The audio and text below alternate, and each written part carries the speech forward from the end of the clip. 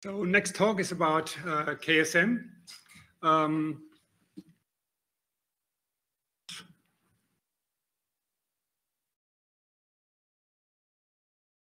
I'll talk about what is Kernel Samepage merging, or KSM, give a short architectural overview at a high level how KSM works.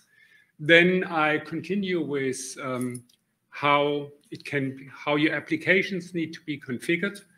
And then as a next step, how do you actually trace that, how are you able to trace the KSM operations? After we have the basics, I will talk about how KSM is being used at Meta. We'll look at some metrics. And then I continue with how you or we evaluate new workloads if they are good candidates for KSM. And at the end, I'll mention also some limitations and security concerns that you should consider if you want to use Kernel Samepage merging.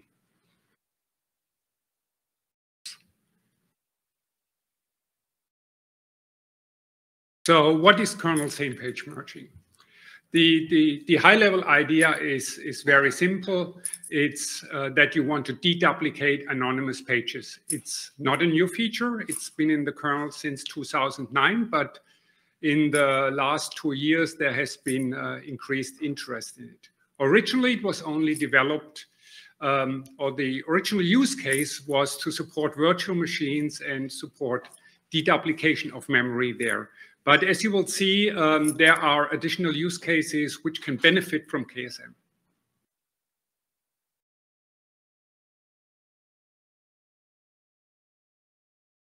So how does KSM work? So KSM is using a kernel background thread, which is called ksmd. And that background thread is scanning pages which have been nominated for KSM usage. In this presentation, I will call these pages the candidate pages. So in comparison to all the other pages which are not used for KSM. So at a simple view, KSM basically uses 3 phases. And here is a short picture which tries to describe these phases. So you see, you do a m-advise system call to say, I want to use KSM for a certain memory region. Then in the first phase, for all the pages in this memory region, you call something which is called RMAP items, which are representing these individual pages. At the first step, you create a hash, and that hash is there to see if the page changes, because if a page changes too frequently, it's not a good candidate. So in the next iteration of scanning, if the hash hasn't changed, then it's entered in what is called an unstable tree. And if you have pages that, or if you find a page that is already part of the unstable tree, it's added to the stable tree.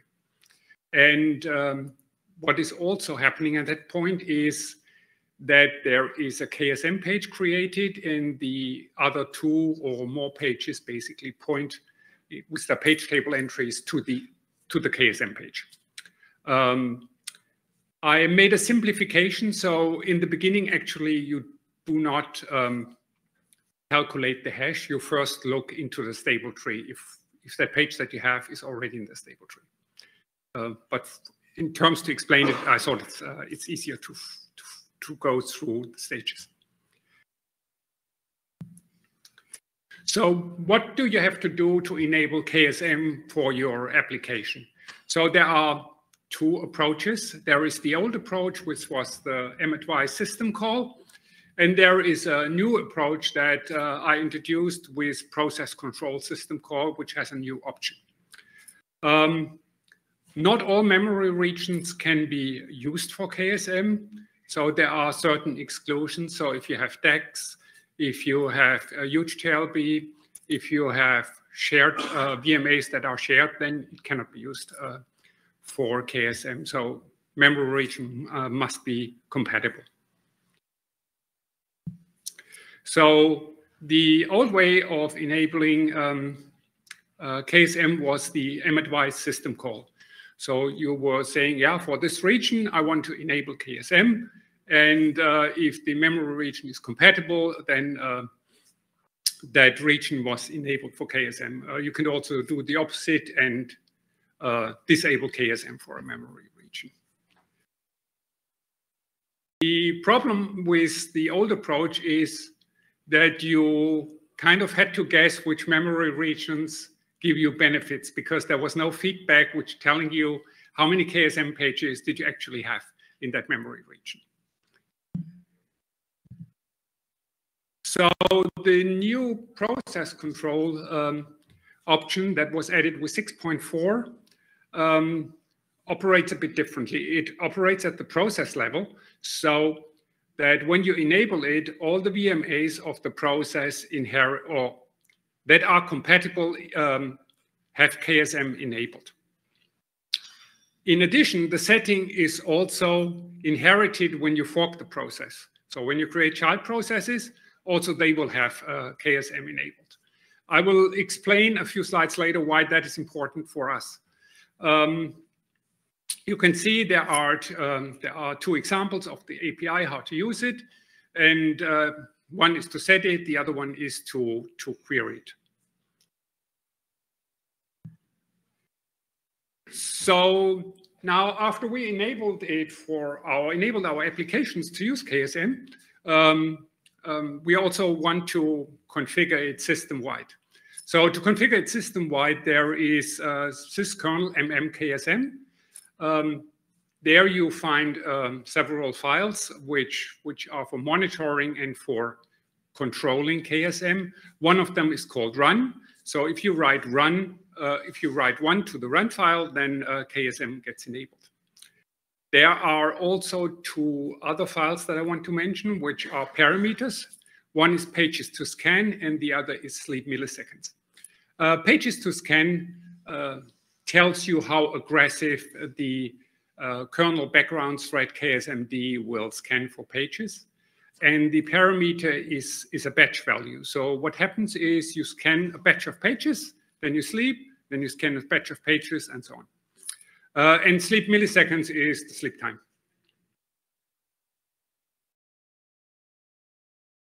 So the other challenge that you had is monitoring KSM. So in syskernel KSM, there are several files, and also in KSM stat. Some files in KSM have been added recently, and I talk shortly about them. The other thing that has been added with 6.6 is new additions to proc-pit SMAPs and SMAPs rollups.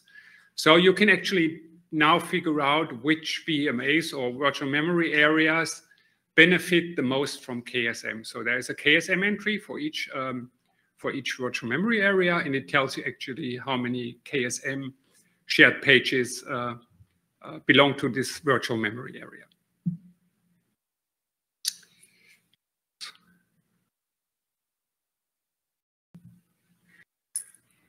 So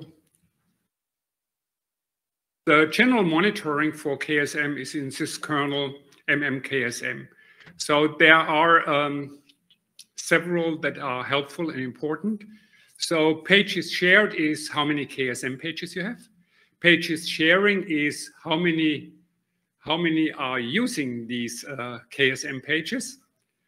Pages skipped, I will talk later. It's a new feature. Pages unshared is they are unique, they don't change, but you have no sharing for these pages. And pages volatile are simply pages that change too fast, so they're not good candidates. And pages scanned is a new addition because it actually tells you how much work you do per scan. That was missing.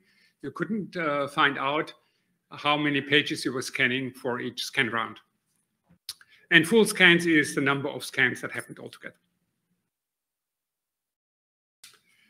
So another challenge that you had is you couldn't really figure out how long a scan took because there was no tracing. So you didn't know when tracing started and stopped. So I added also trace points. So the two most important is KSM start and stop scan. There are additional traces that might be helpful. Enter and exit is, enter is when a new virtual memory area has KSM enabled, and the other one is when it's disabled for that VMA. The other four are more for internal debugging.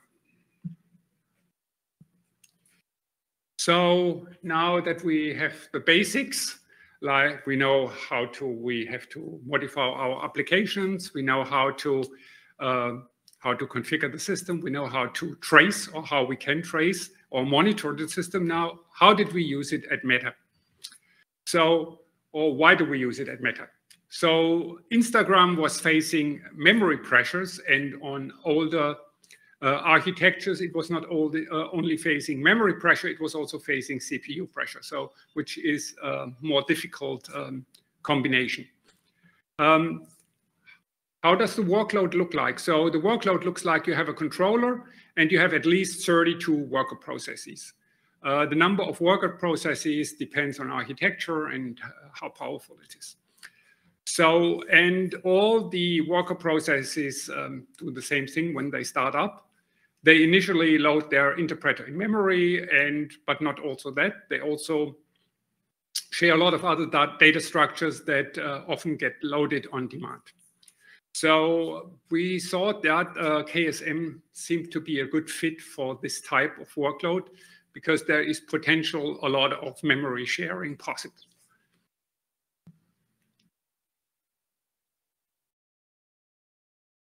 So at this point, there was only the mAdvice system call. But at Meta, we needed something different because generally we start C groups and we start C groups through systemd.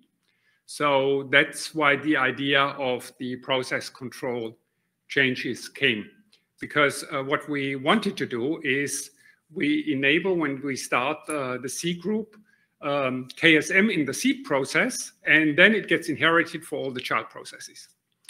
And that's what process control interface or the new option in the process control interface that I described earlier exactly does. So you have it in the seed process, and when you fork, all the child processes inherit the setting. But of course, that was only part of the story because we also needed a change to systemd. So systemd now has also a new option, which is called memory KSM. With memory KSM, you can specify that option when you define your service, and when you start it, then KSM is automatically enabled for you. So advantage is you don't need to change your application to use it.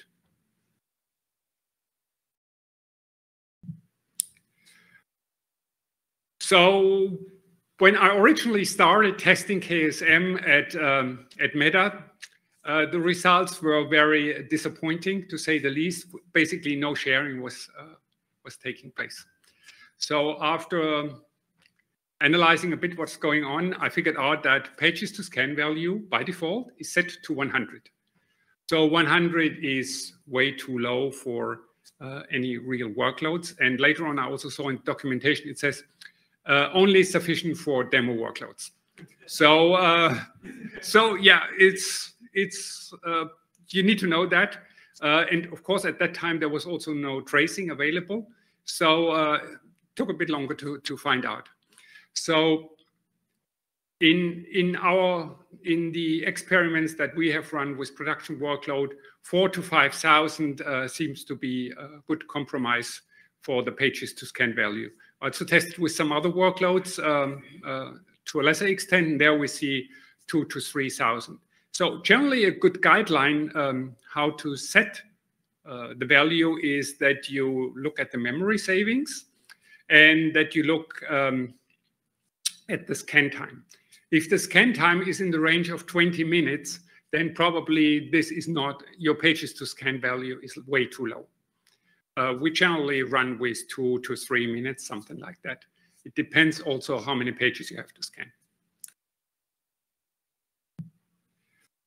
So how do the metrics look like for a typical job? So you can see we have pretty good sharing. We share over 2.1 million pages in this example. We have KSM pages over 70,000. So if you calculate it, this is on a 64 gig machine, we're saving around 6 GB in memory. So which is for us a huge saving. And if you consider the fleet, then this multiplies accordingly. So what you here can see, this picture shows the pages sharing after the software is started. So you see how we have a ramp up, and then it stays pretty nicely in the 1.8 to 2.1 range. Depends a bit how high the load is, but it's very effective for our workload. Here I have a more extreme case. Here we run the box to close to the maximum. You can see here we're saving around 5 million pages. If you look at the second line, pages shared, you see it's close to 5 million.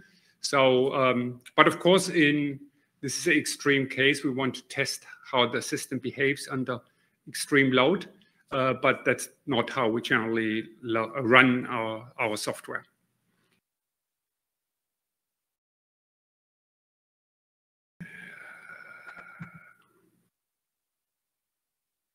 So when we looked at some additional data like this, how many pages we scan per cycle, we were seeing that we're scanning a huge number of pages. So especially during the startup time, the number of pages that we scan is huge. So in the startup time, we're scanning per cycle 20 to 26 million pages. During once the memory usage stabilizes, it's more 8 to 12 million. But even for these 8 to 12 million, we have a lot of pages that we repeatedly scan, but they're unique, so there is no sharing. So the idea was, let's keep some additional information per page in the RMap item. And based on that, if it hasn't been successful a couple of times to share that page, let's keep that page in the next scan. So, and then after that, we try the page again. And if it doesn't work again, so we increase the skip count. And we go to a max skip count right now of 8.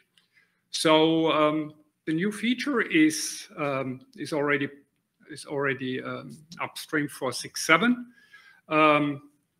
Feature is on, and what we see is that it reduces the number of pages that need to be scanned per scan cycle by 10 to 20%. So if you think about 20 million pages, 20% is a lot. So, and we will see later on, I talk about a second feature, which is currently in design review or discussion, that in combination with this feature, this can translate to considerable CPU savings. So that second feature is auto-tune or advisor. Name is unclear. There are different sorts. I already talked during startup time, we have to scan a lot more pages than later on. So, but how aggressive we scan, we have to basically base on the initial startup or ramp up time. Because we want to scan these pages as fast as we can. So that means we have to increase the pages to scan value. However, later on, when we're more in stable state, we could actually scan a lot less aggressive. So the idea is basically to have some information, do some optimization based on the pattern that we see, and adapt the pages to scan parameter accordingly. So the idea was to optimize for a target scan time. And target scan time is basically that we say how long what is our goal to scan all the candidate pages? And there are two parameters that you can limit how much CPU we spend. There is a min CPU usage and there is a max CPU usage. And these basically translate into pages to scan values. So we know how much CPU we used in the last scan cycle. We know how long the scan cycle took, so we can make the corresponding calculations. So the results that we've seen so far are very promising. So during startup, we scan with up to 5,000 to 6,000 or 4,500, it depends a bit. So once it reaches steady state, we can see that it automatically reduces the pages to scan rate to 2,500. Sometimes even less. So it depends on the load that you're currently seeing. So what this translates to are CPU savings for the ksmd kernel background thread of 20 to 30%, so which is considerable savings for us. It also has shown that that helps improve the throughput of the system that we see. So throughput is a bit better. The other point is that the configuration in terms of scan time and CPU min and max is a lot more meaningful for admins, because for an admin it's rather difficult to reason about pages to scan, which is a batch parameter, which will run n times until the scan is finished.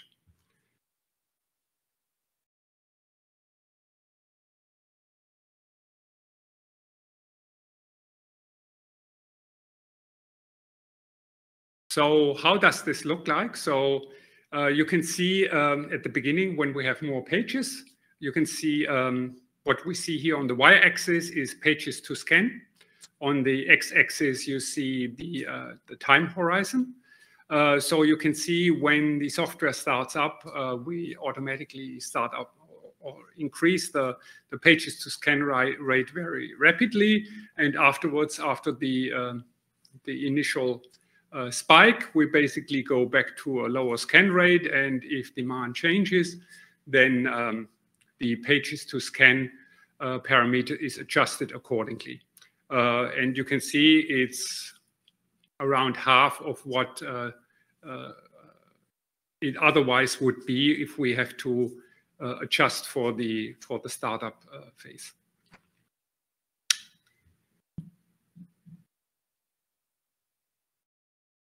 So that basically concludes the Facebook section. Now I'm generally talking about how do you approach it when you want to see if new workloads are actually good candidates for KSM. So the easiest way now is to enable process control KSM for your application. So you can either change your application, you can use the new systemd switch, or you inject it into the executable with LD preload or something similar. The first two approaches are, of course, preferred. So then you run the application. And to get an idea how well KSM works, there is now in syskernel mmksm, there is general profit. General profit tells you how much memory you actually saved. And so it calculates it in such a way that it also considers the internal data structures that we need to keep for KSM. And then you can look at individual processes. So if you are on 6.6, you can look at SMAPS rollups. There is a small typo here. The S is missing. The SMAPS roll-ups, which basically gives you a breakdown over all the VMSAs that you have and how much KSM usage you have. So that's probably a pretty good idea. To get meaningful values, it makes sense to repeat this exercise with different pages to scan values, because depending on that, you have to see how the savings are for your workload. The scan time, as I mentioned earlier, gives you some hints if the setting is in the right ballpark. And the default, as I mentioned earlier, is not adequate.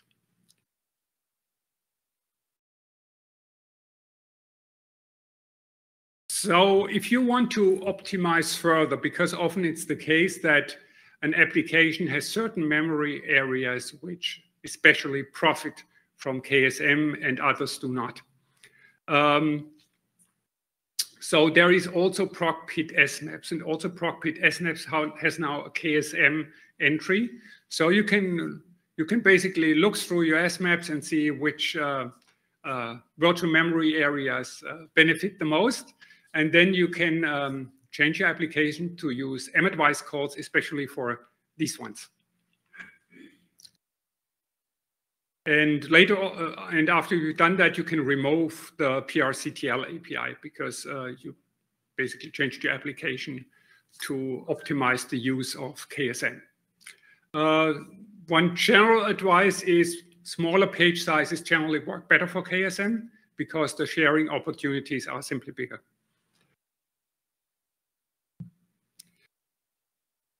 So there is an additional idea currently, and I would also like to hear some opinions.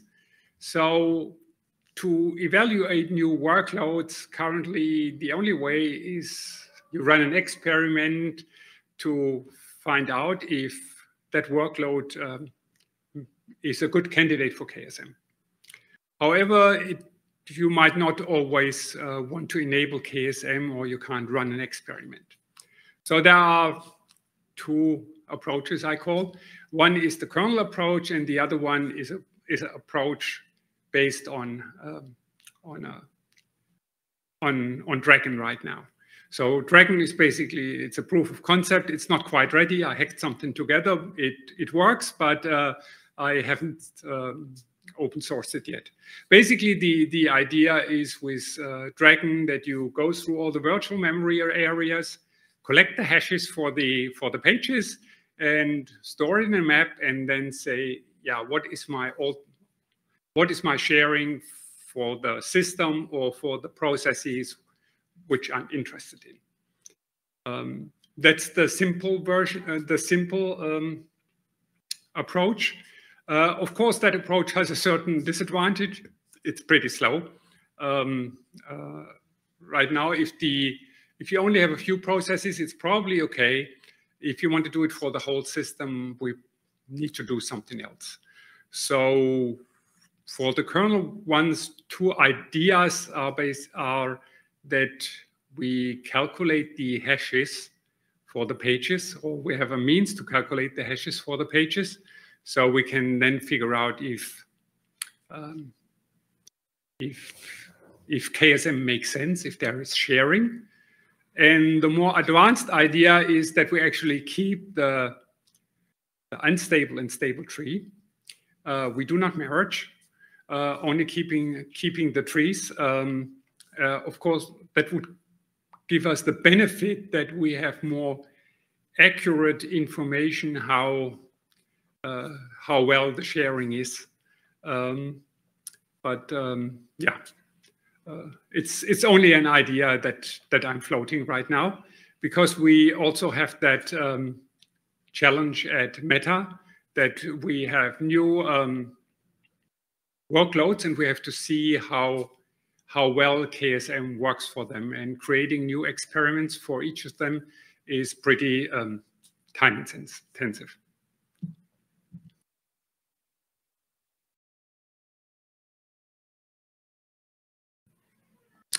So I also talked some limitations. So I mentioned it already, KSM works best if the page size is smaller.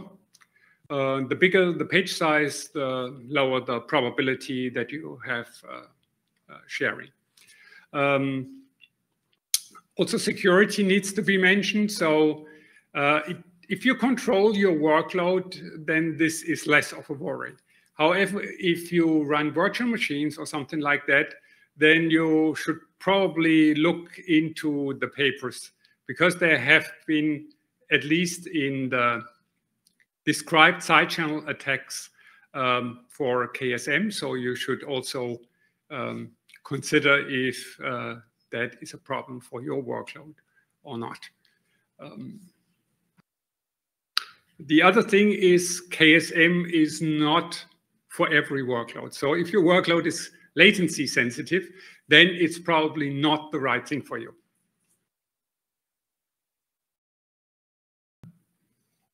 So as a short recap of what I talked about, so we got a lot of new features with 6.4. So we got new metrics in syskernel KSM, especially the general profit metric. We get per process metrics, and the new process control API also came with 6.1, and we added the trace points. So with 6.6 additional metrics came, which are helpful, like pages scanned and KSM stats. And with 6.7, the smart scan is coming, and on the horizon, depending when we agree, also the auto tune or the advisor is coming. So I also want to thank people who helped. So David, Johannes, Rick, and Teshun, and of course, which I missed, are the systemd people, which helped me getting the change into systemd.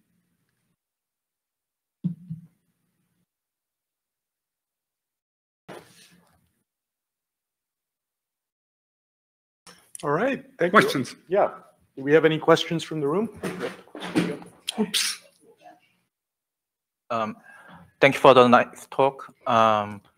Actually, about 2 years ago, there was a patch set for daemon that for extending daemon to for the monitor read-only or write-only monitoring, and the purpose of the patch set was to use the information to find better candidate of the KSM, that is finding read-only the pages that more being read rather than written, and then use that as a candidate of the sampling for KSM. Do you think that makes sense? I mean, the author has not sent the new revision of the patch set, so it has already lost more than 2 years. But this reminds me of the patch set, so I was just wondering if that idea makes sense. Maybe you can direct me to that patch set and I can have a look. But I think at least for our workloads, it's writable pages where we see the sharing. It's not read-only pages. So, but I'm sure there might be workloads that can benefit from it. So for auto-tuning, would it make sense to do more aggressive scanning if the system is low on memory, and then less aggressive scanning if the system has enough memory? Because it's not a big problem if the system has a lot of memory, right? So would that be another approach that you can take? If we are already in a hole in terms of memory, I think it's already too late. Okay. So because the danger that I see is also that you aggravate the problem. Because when the system is already trying very aggressively to scan at that point, and we might not have CPU for that.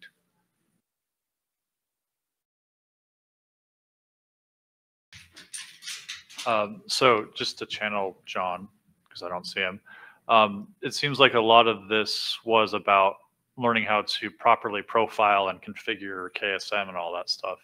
Have you put that in the documentation in the kernel? It seems like that would be a good, like. Yes. So there is additional documentation. So the stuff that I have is documented. Okay. So if you go to the, 1 second. So here are some useful links. So if you go to the KSM documentation, you will see these additional features documented. Excellent. And also explained how it works. So that's all there. Awesome. Something that wasn't clear. Oh, sorry. Something that wasn't clear to me from the description was: is this the auto scaling feature you're proposing? Is that happening from the kernel itself, or a user space daemon that's tuning it? It's the kernel itself. Okay. So basically, you set three parameters. So you set target scan time, CPU min, and max, and that's all. And they have default values, which should probably work for most cases. But if you have a very high number of pages, or if you have very little number of pages, you might want to tune accordingly. Also, if you are tight on CPU, then you might also want to squeeze these values a bit to your specific situation. Okay, thanks. Hi, I have a few questions. Yes, the first one is about what is the overhead did you observe when you enable KSM, especially the CPU and memory overhead for the KSMD? So the memory overhead you can actually calculate. So you can, if you look at the documentation, there is a formula that you can follow, and it explains you how to calculate the memory overhead. But it's not that much, because the only thing that there are two things that you have. You have the RMAP items, which is small, and then you have the one for the stable tree, because the unstable tree doesn't cost you because it's part of the RMAP item.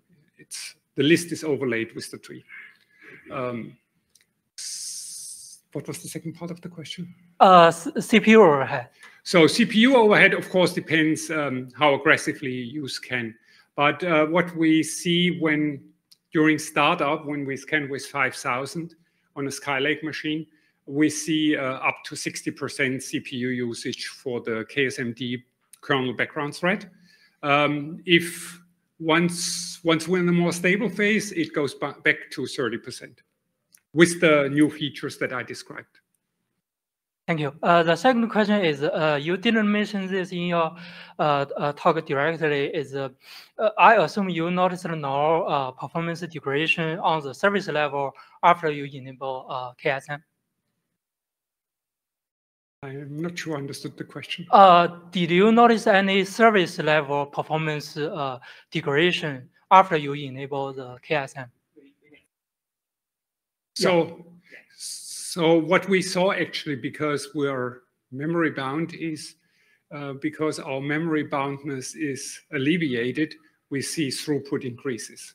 So our throughput increased at least, or especially on the Skylake machines, which are the older machines where we have memory bound and CPU bound. On Copper Lake, we see also memory savings, but in terms of throughput and latency, it's pretty much the same. Thank you. Yeah. But this is all you have to consider this is all very workload dependent. So your workload might behave differently. Yeah. Sorry, one last question. Yeah. So why do we need to do this in the kernel space? Because I assume the user space already have all the information, like the entire physical memory, and the user space could scan the entire physical memory and find some duplication and tell the kernel, hey, just deduplicate these pages. I think that would be pretty expensive.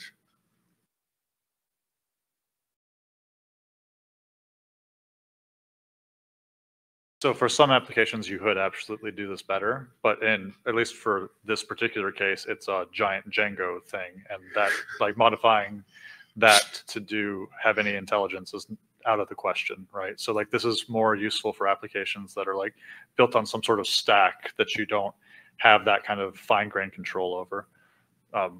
But you're right, obviously for more complicated applications, it'd probably be better to use the M-advise stuff, as Stefan pointed out, right?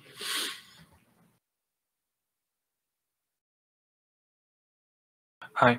Have you tested this on machines which are large and have very distant NUMA nodes from each other? And any idea? Any tests on that? We're not really a NUMA shop. Okay, then. So, but I can say, so there might be a future update. So, because currently I'm starting to evaluate this with some AI workloads. Some of these machines have humongous memory, but I cannot share anything yet. So we might need bigger changes or different approaches because the machines I'm talking about, we're talking about 1.5 tera main memory. So there most likely require changes to KSM to make it work there. Also, the other, or at least the initial discussions that we had, is not all parts of the AI workload will benefit from this. So there are certain pieces. So 1.5 tera sounds scary, but actually it might be a lot less because you have to consider which ones are actually good candidates. Because there are certain things like inference, which are very, at least for us, very latency sensitive, so they are not good candidates. Thanks. Just a note more than a question. We've written a few things that have IOMUs and some KVM stuff, and KSM is tuning that up really, really high to get it to rip pages out from underneath you. Is a really nice way to check your TLB invalidations and make sure they're working right, and then like run a hard workload and make sure things aren't corrupted. So we used it a lot in that case just to hammer our hardware and our drivers. Not a question, just a statement. Okay. Tips for others doing similar things. You do what?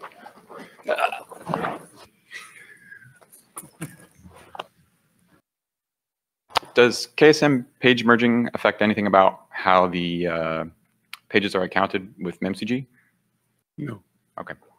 So KSM works at the global level, so it doesn't work on the individual C group level. So when you say you want to share a certain memory region, it's basically sharing it globally.